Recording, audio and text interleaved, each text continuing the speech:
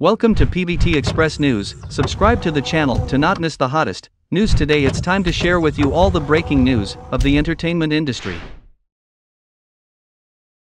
Xiao Zhan and Yangtze officially received the sweet fruit after nearly 1 year of dating. The audience cheered to congratulate Xiao Zhan and Yangtze on receiving the good news. Recently, the media reported that a TV series starring Xiao Zhan and Yangtze has officially become the most popular Chinese film in Thailand.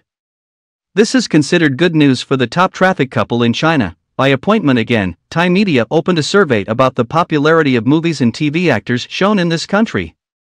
In the category of the most popular Chinese TV series, Sheng officially held the top spot with 97,696 votes. This information received the attention of many film nerds and fans of the couple.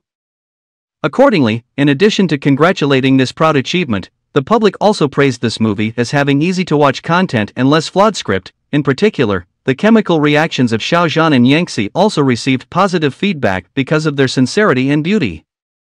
At the time of the movie's broadcast, the couple was also pushed enthusiastically and repeatedly questioned the movie is fake love, but both still decided to keep quiet and support each other as friends and colleagues. In addition, another film by Yangtze in the past year, Agar Would Like Crumbs, also appeared in the top of the most popular film chart in Thailand this time. It is known that the brainchild of Yangtze and Tan Gi received 75,537 votes. The audience has high expectations for the new project of Xiao Zhan and Yangtze. In the near future, Yangtze will release the movie Mutual School with the trio Dang Bai, Zhang Wenyi, and Dan Qian Thursday. Meanwhile, the movie Not Kat Dao starring Xiao Zhan and Ren Man has not yet announced a specific broadcast time.